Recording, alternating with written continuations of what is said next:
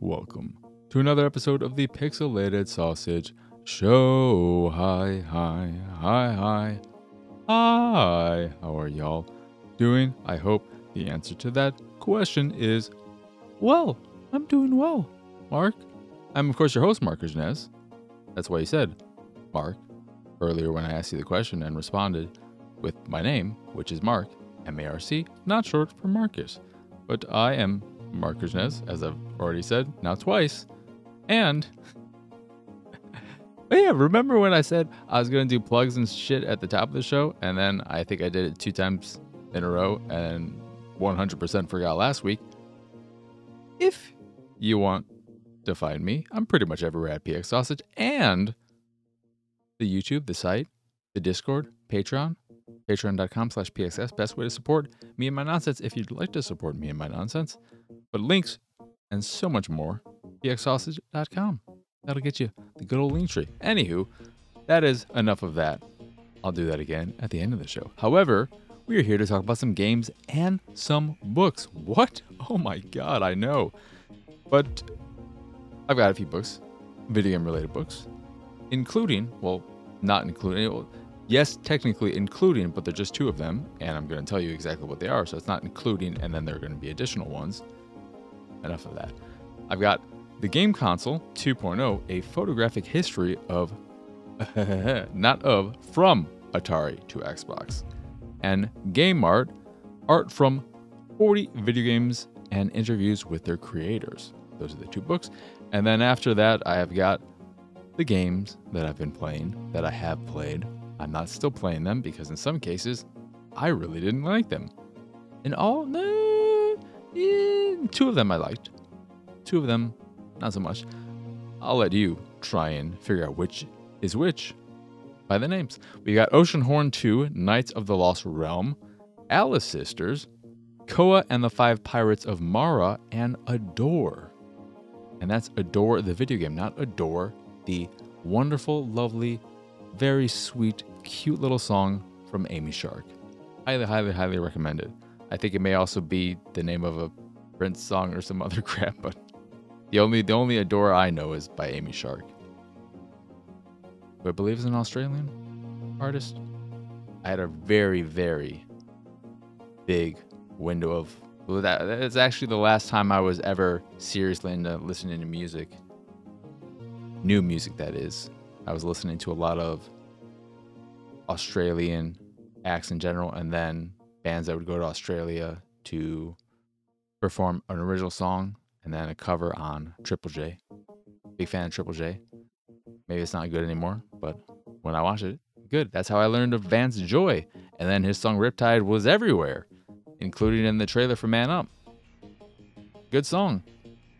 I have some really depressing memories tied to it, but still really like the song. Anywho, let's get on to what I've been reading with the books.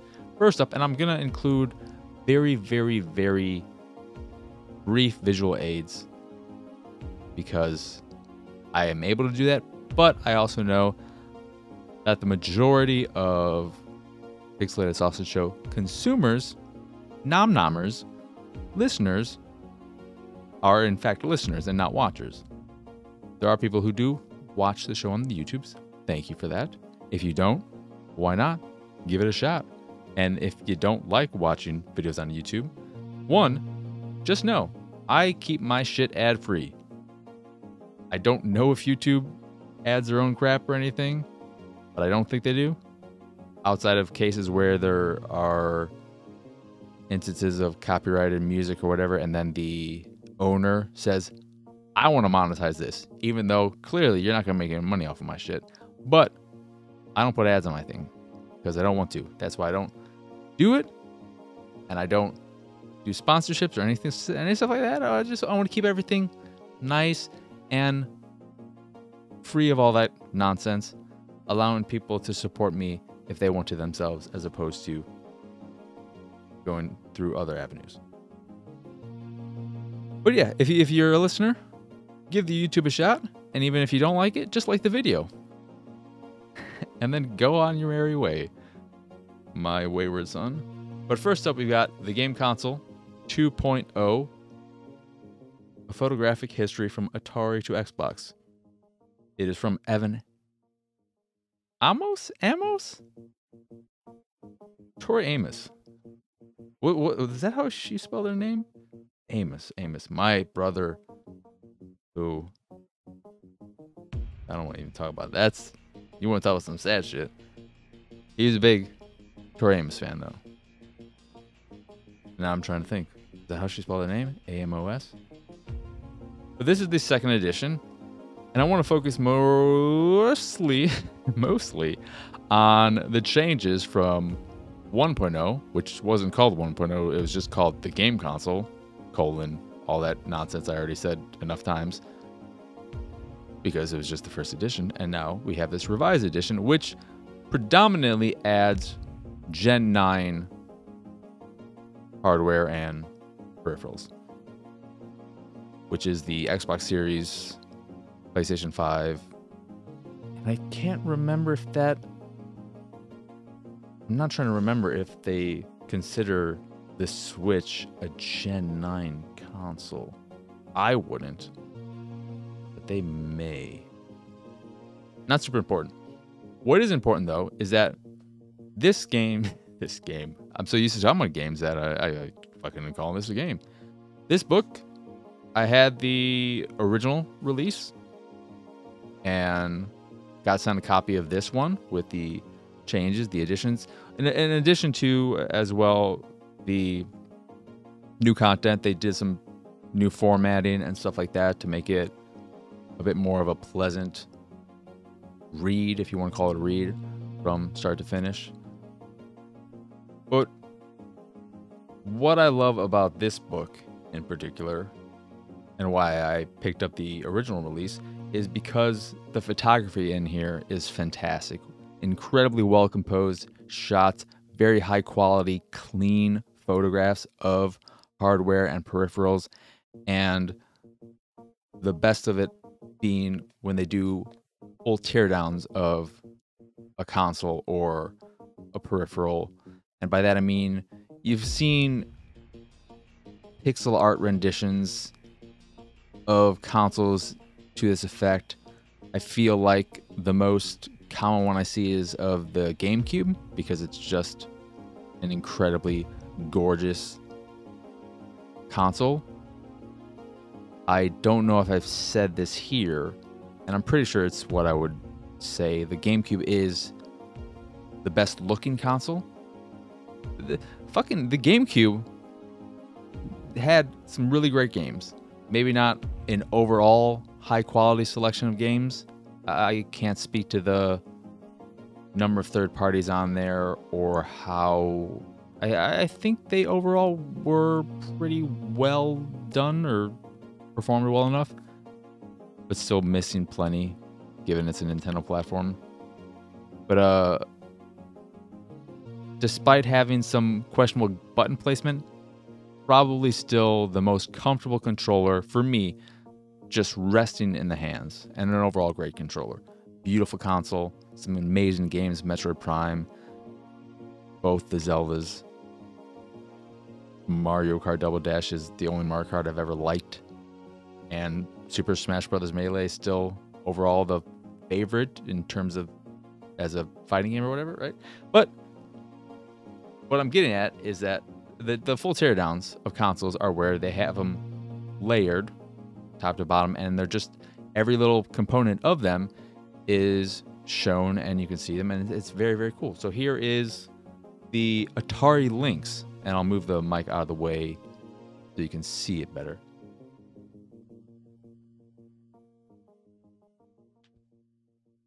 And you get that with the vast majority of consoles and peripherals in here.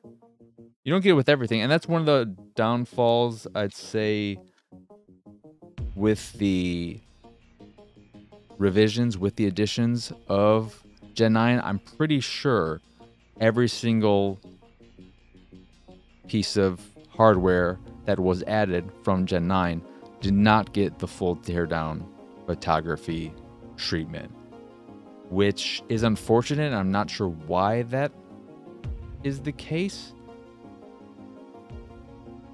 But this is just a very, very good book if you like that type of photography and you really want these high quality images of all of this video game history, specifically hardware history. And I say that because while there is some accompanying text and a bit of information provided for all of this stuff, it is very, very minimal. It is very much so a photograph first, text second type of book. But it's very, very cool. And you'll find so many things in here that you've probably never heard of or never really seen, or in 100% of a lot of the cases, you've never used. You may have heard of them, but you've never actually had your hands on one or seen one, potentially. And it's fun just getting to see all this stuff. I find all that kind of stuff really, really fascinating. Like there's I forget which console it was, if it was a Info something or other. But one of the consoles that's included in the original version, of course, because the majority of stuff is in the original release. The console is just basically the shell, and then this really, really small, what do you call them? It's not a circuit breaker, but the little chipset where the piece of hardware, the piece of tech where all of the bits and pieces are that make the system run, is very, very tiny. And then you just have this incredibly hollow shell where nothing is in it. So it's just, it's like they were planning to make a Slim down the line. So yeah, let's just, we want to double dip and sell this. So let's make this thing gigantic for no fucking good reason. Initially. But it's a good book. I really, really like the book. Then the second book, which is Game Art from 40 Video Games and interviews with their creators, is a pretty good book.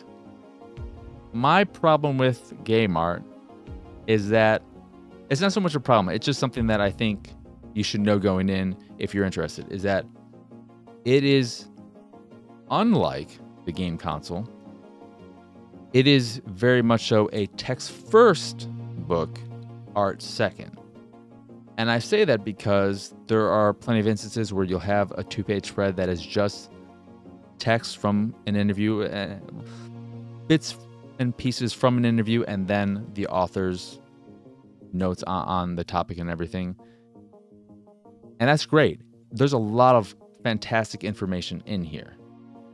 But if you are someone who is looking for an art book specifically, if you really want a lot of great art and for the focus to be on the art itself, the images, I wouldn't recommend it. But if you would like to learn about a lot of games, because there are a lot of games in here too that you may not know of, creators you don't know of, and you may discover someone you want to seek out more from. So that's cool. I think the game console is something that I like to just have and look around at, but I think the Game Art book is something that would make a solid coffee table book, not so much a reference book or anything of that nature. But one of the things I was thinking because the thing that bugs me about it too is that it's very lacking creativity in its layout. It's just a lot of large bubbles for text on top of art, like this, for instance. And that's it throughout, which isn't bad, but as I was reading it, I got my juices flowing and thinking about really overcomplicated ways to design the book, in that you have all these games and various artistic styles, and what if you made a book where, when covering each of these various games and these aesthetics, you did the best you could in the book format to really emphasize that style in that section. So the first section is about this game that has a pop-up book aesthetic, and I was thinking to myself, oh, wouldn't it be cool if that whole section, that 10 or 12, because they spent about 12 or so pages on each game and creator, wouldn't it be cool if that section was, the art specifically was handled like a pop-up book? Would that be really complicated? Would it be super expensive? Yes, but it would be cool. But in a book about game art or any book about art, I would like to see a little bit more put into the layout and design of the interior itself. But it's a solid book. It's a solid book. It's just not my favorite when it comes to art books. And two, while reading this, I realized I like the information, but for art books, I much prefer getting an art book that is focused on a singular title that I really, really love and know I love, and then I get so much art from it. But this is a nice coffee table thing, a thing to just throw on there and people can look at it, whatnot. Those are the two books I got. So if you're interested, they're on Amazon, Barnes and Noble, wherever, and quite often on sale. So give them a look-see if you fancy either of those. But now let's get on to what I've been playing, starting with Oceanhorn 2: Knights of the Lost Realm. This is a game that originally came out on Apple Arcade back in, I believe, 2020, and it is very much so a Zelda-like. And I don't want to say a Breath of the Wild-like because it's not open in that sense in any stretch of the imagination, but I do think visual and design inspirations were taken from that game. So there's that. But it's an okay Zelda-like that feels very, very mobile-ish when you start playing it on a regular console, because the controls are limited, and limited in a way that it makes sense if you're playing it on Apple Arcade, for instance, using, I guess, can you just use the regular remote if you don't have a game controller? Is every game included there required to work with that? That seems nuts. That seems nuts if that's the case, but I can maybe see it.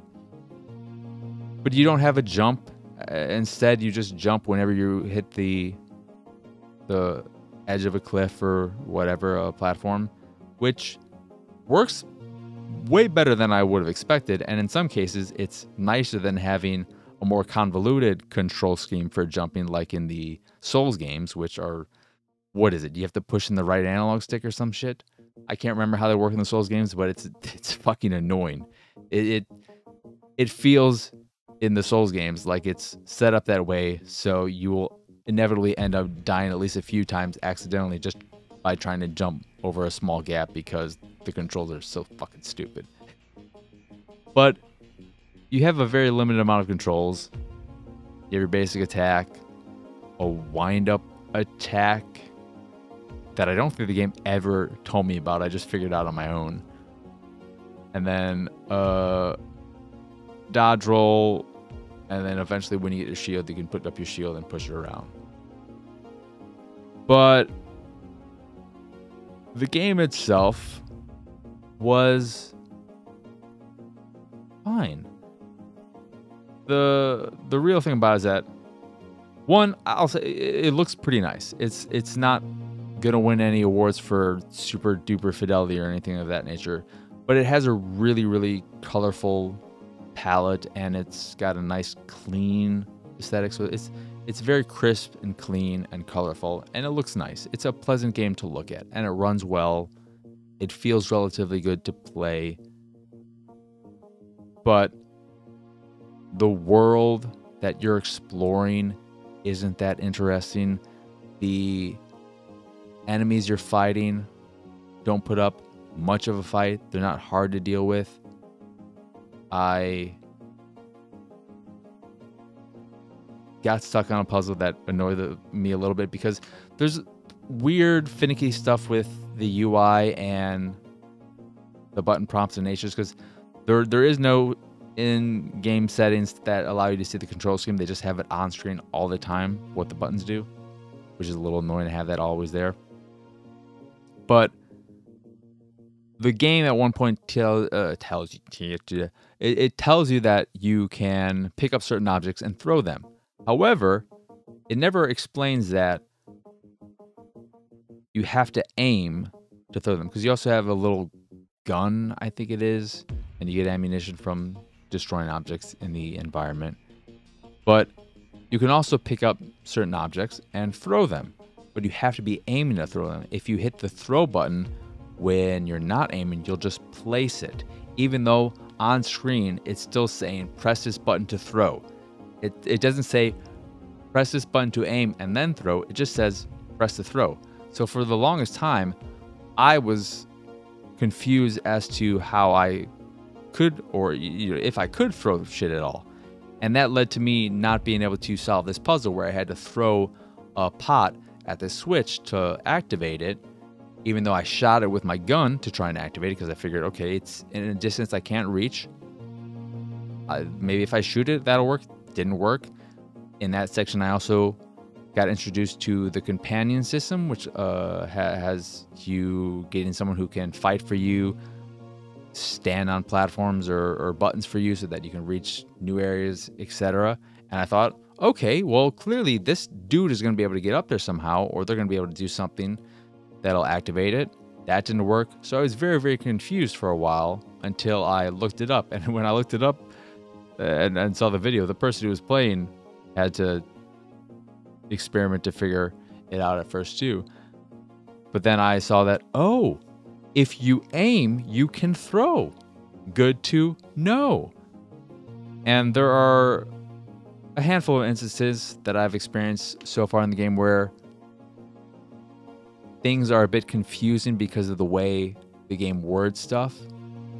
And I don't know if that's just because when they worded them or how it works on Apple Arcade, how it worked on Apple Arcade was more straightforward or more, even more limited because of it being an Apple Arcade game. But ignoring all that, it's a decent, okay game. But it's $30. And that puts it outside of the sure, why not range, and more in the range. And I think unless you really, really are itching for a pleasant, easy, emphasis on easy, Zelda-like, I'd say wait for a sale. But it's okay. It's okay. The characters in the world, don't care about them. The world itself, not super interesting to explore what you're finding. There's a card game too. And this is another frustrating thing about it, and how it needs to explain shit better, is that there is this card game that you have a board on you, and you can go up to any character in the game and say, hey, do you want to play this game with me? And they'll play with you. But the game doesn't teach you the rules. I don't know if there's a side mission at some point that'll teach me the rules, but you would assume that when you first challenge someone, that is when the game is going to say, okay, let's teach you how to play. It doesn't do that. And there's no guide in the settings. There's no information or something you can look up there. So you just have to either figure it out via trial and error, or potentially there'll be a mission at some point that specifically has you doing it. I feel like the latter's the case, probably, hopefully, but if not, that's not good. And then I think, was it in that one? Let me look at these other games. Or was it Ko and the Five Pirates of Mara? No, I believe it was in Oceanhorn 2. I fought the first boss, and that was a pushover too. So the game doesn't offer a chance. It's okay. It's okay. It's okay. But it's the kind of game that I think you'd only really want to play if you had nothing else to play and you really like these types of games. But that is again Oceanhorn 2, Knights of the Lost Realm. Next up is Alice Sisters. This is a pixel looking, I mean, it's a pixel art 2D side-scrolling platformer that doesn't seem to know if it wants to be for 1 player or 2 players, because you can play cooperatively where one person is controlling one sister and another one is controlling another sister, or you can play by yourself and switch between the two on the fly, and by switching, you switch them right in the place of the other one. So it's not like they are constantly in different places and you have to keep moving them forward together. That you just switch in the position you are, which really breaks a lot of puzzles, because there are many instances where you will have to change into one of the sisters so that you can first open up the path for the other sisters so they can get through. And when you're playing by yourself, you don't have to bother with this, because you just go through that initial path, and instead of opening up the path for the other sister, you can just transform back into the other sister if you need to for a puzzle later down the road. You don't have to open up this path to allow them to get through, because they just got through via your route, because they're just you when you transform. And that is how it seems like the game is way more made for cooperative play, because those puzzles just don't work when you're playing solo. They're pointless. But then later on, as I was playing more and more, there'd be instances where the game got really, really tedious for single player play. And if I was able to do one thing and had a friend controlling the other sister and they were doing something at the same time, it might be a little bit more convenient and not as tedious.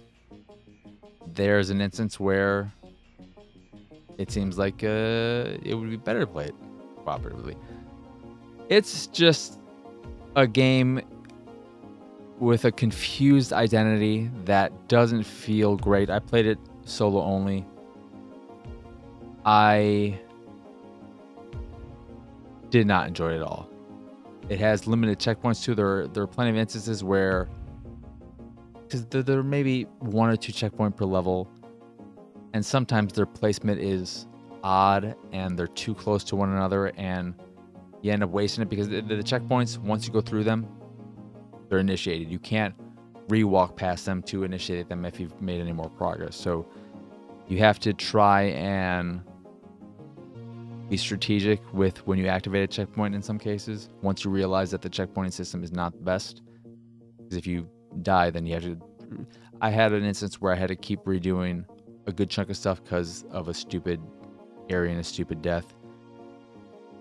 But not overly fond of it. And the abilities that the sisters have are, one can shoot a red ball that can activate switches or take down enemies. And I think she's the only one, maybe because she's a little bit heavier, can activate switches by jumping on top of them.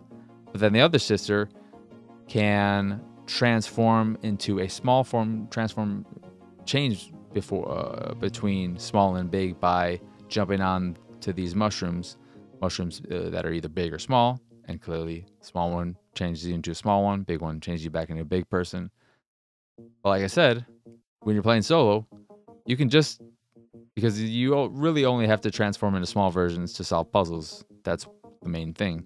And then you would have to change big to jump higher again to do certain things if you're playing 2-player.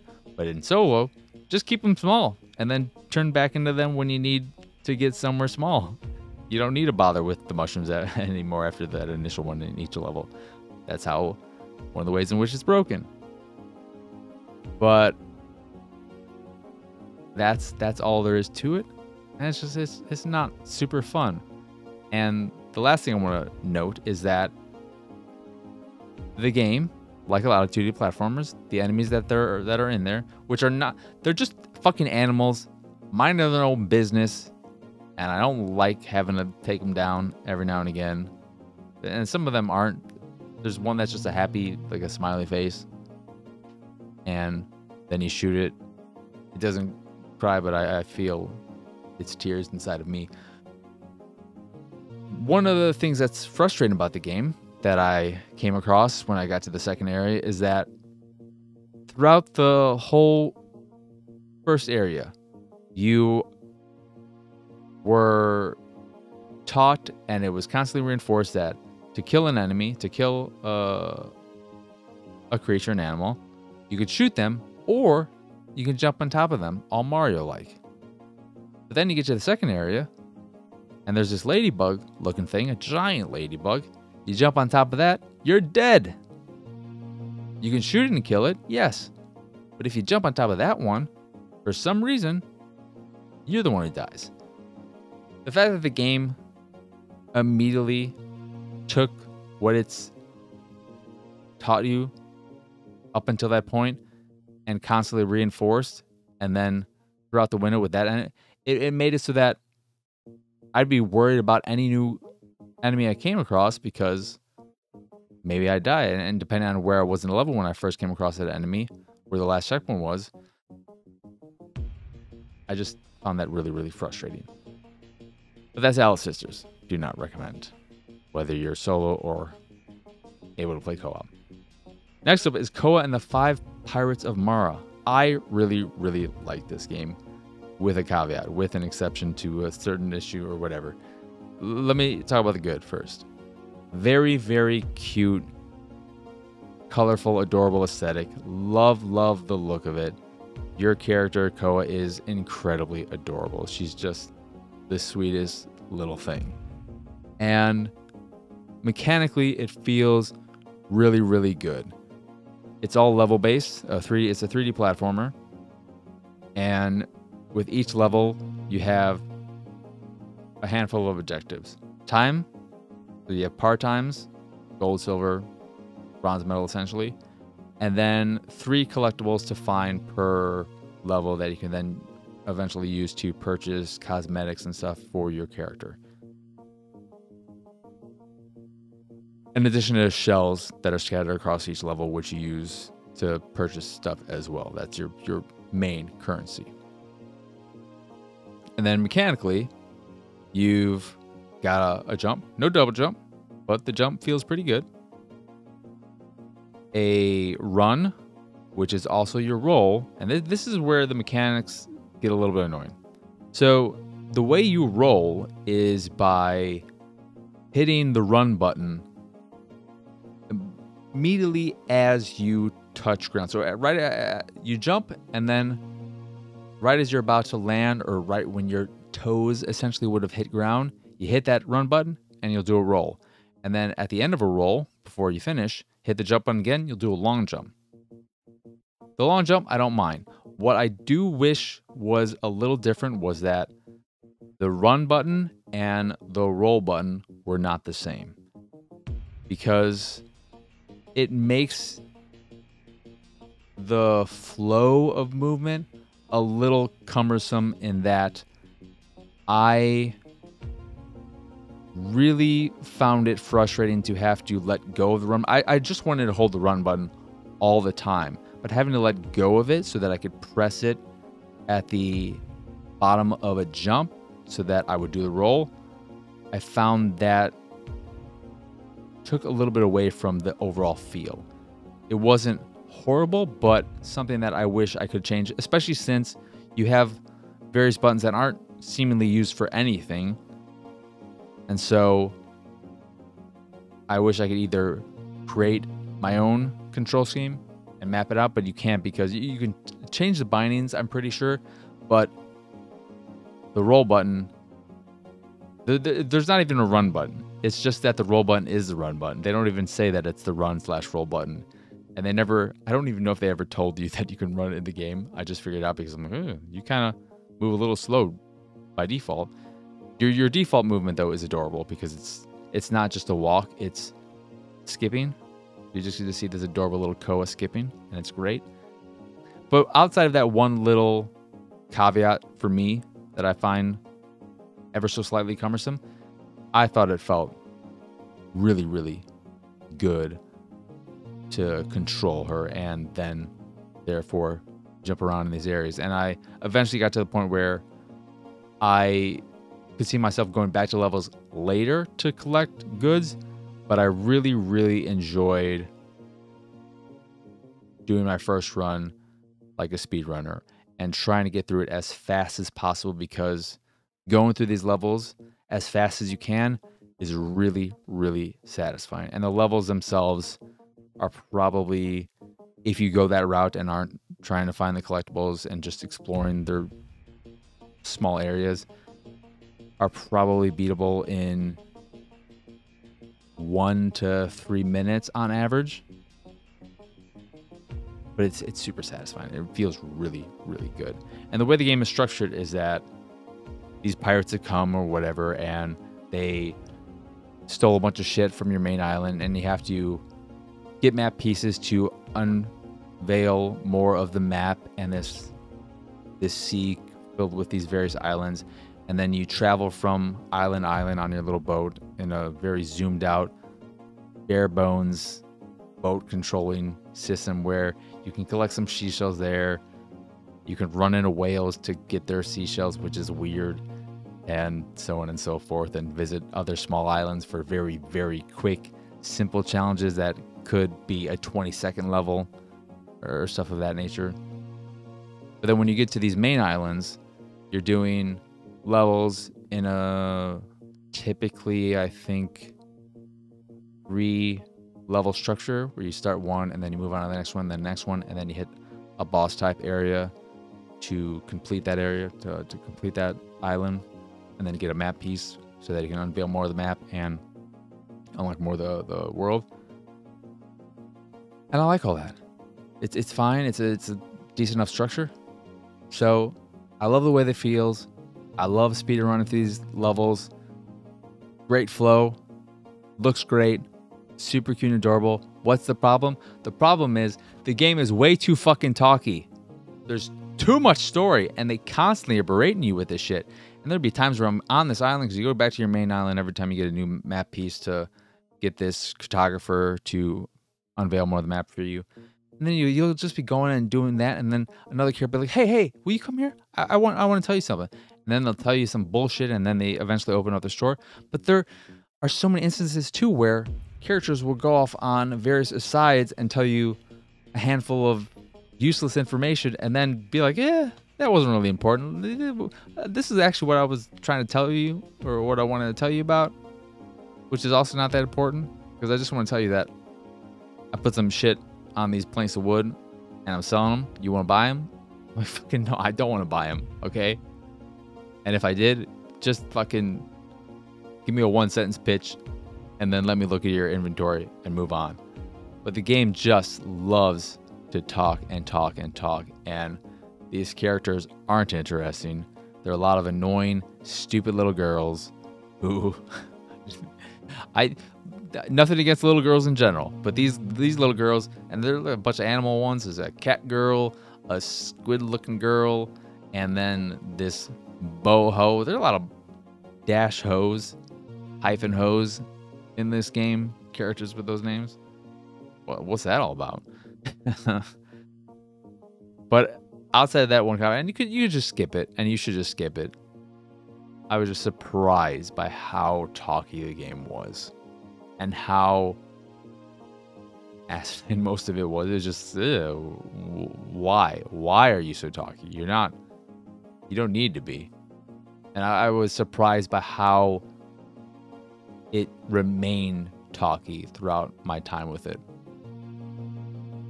But ignoring that, feels really good, looks great.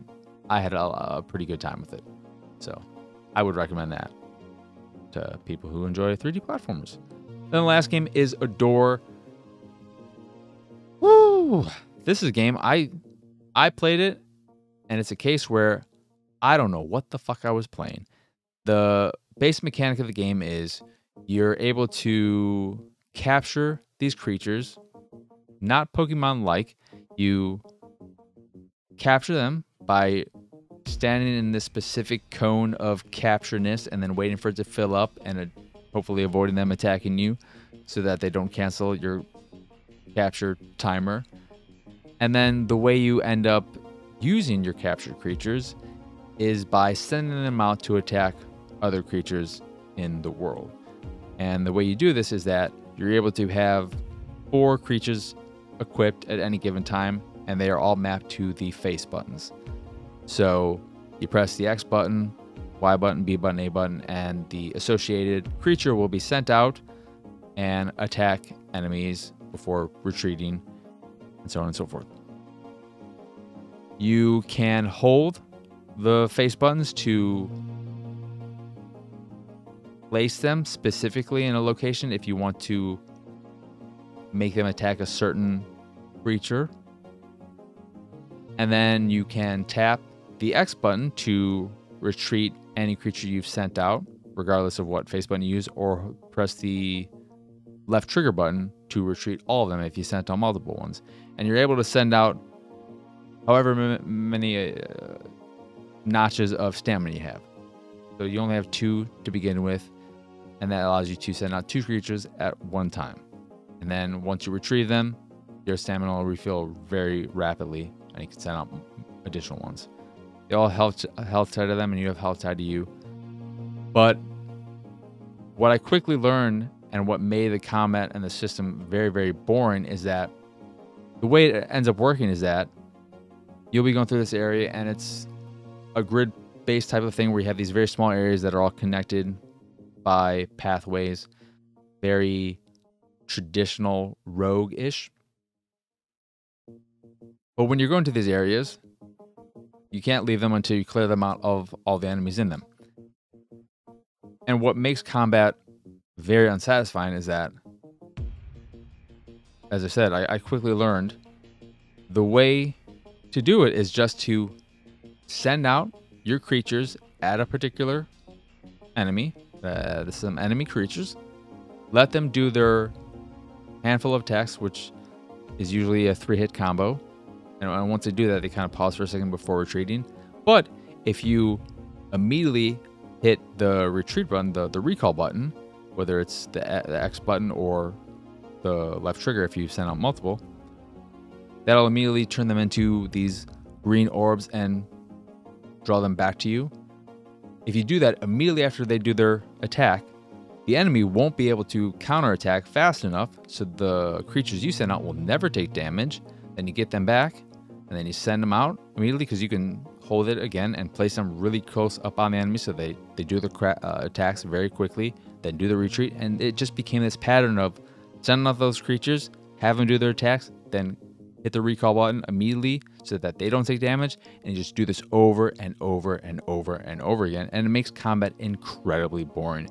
And I thought when I reached the first boss-like creature that maybe things would change up and I'd have to think a bit more strategically or do something where I use certain creatures together, because you can attach elemental effects to creatures and then have a kind of synergy between them.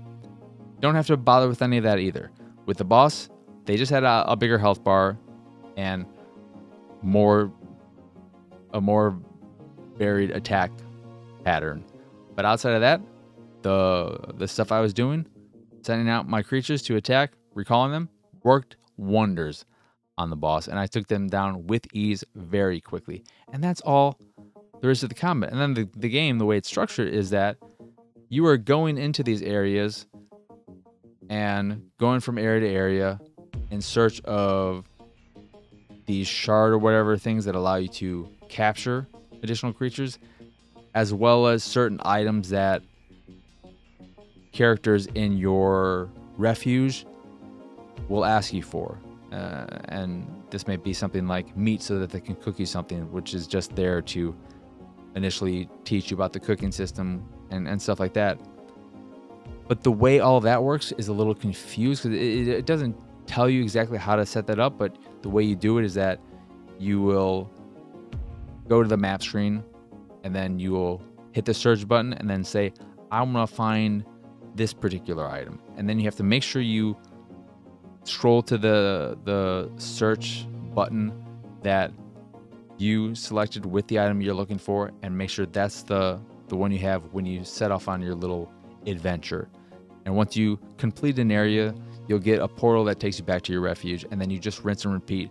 And what also became evident is that this game is going to be incredibly grindy and repetitive, and you going on these little expeditions, these very, very short expeditions, where you have to go through this same thing over and over and over again so that you'll eventually find this resource or this item or that item, and you'll just be doing this over and over and over and over and over again. And it just wasn't fun.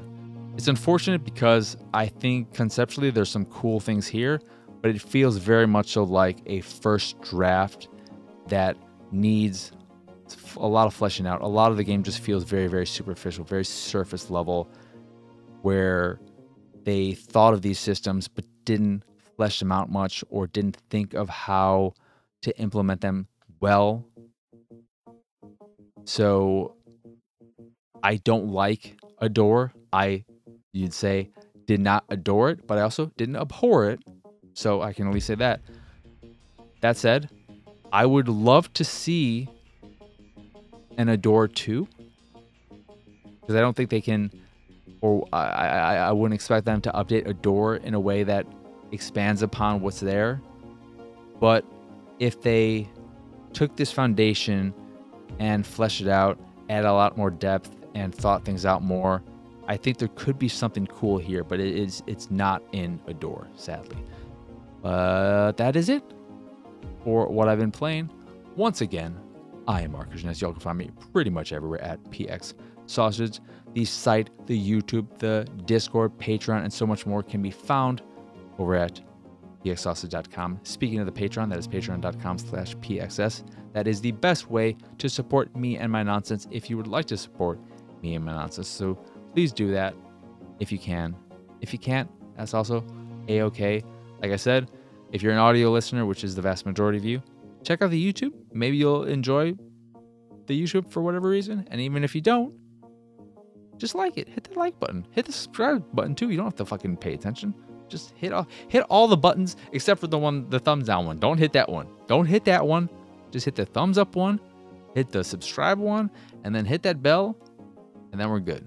But fucking thumbs down, avoid it. Avoid it. It's not even there. What thumbs down button, right? Who sees the thumbs down button? I don't see a thumbs down button. But enough of that. As always, I appreciate each and every one of you. That's the way I end streams, so I'm already confused. Anyway, I hope you enjoyed this here episode, and I hope you have. I need to remember how I end this damn show. But that is it. That is all. As always, I appreciate. No, I don't appreciate. I mean, I do appreciate you, but that's not what I say. That is it. That is all. As always, thank you for watching or listening. I hope you enjoyed this here episode, and I hope you have both a wonderful rest of your day, a lovely rest of your week, and a fantastic weekend. And if he's still listening and made it this far, just want to give a shout out to the brand new Dr. Sunny. Congratulations. It's an incredible achievement. You should be incredibly, incredibly proud of yourself. You are the weirdest human being I've ever had the privilege of knowing. How you're a doctor in addition to your other stuff, which we don't need to talk about here on the podcast.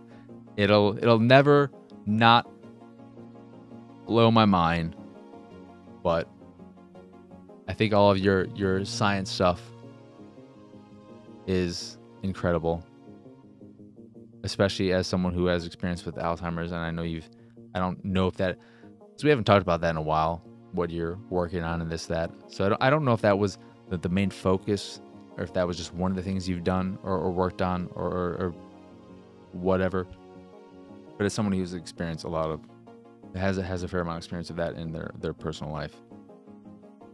Anyone working on trying to better that and hopefully at some point find a cure and stuff. I think you're awesome. So, congratulations, Dr. Sunny. Anyway, that is it. That is all. Again, appreciate everyone. Thank you for watching, listening. Hope you enjoy the show. Have a wonderful rest of your everything. So, that is going to do it. As always, no, I say with the adios, arrivederci, bye.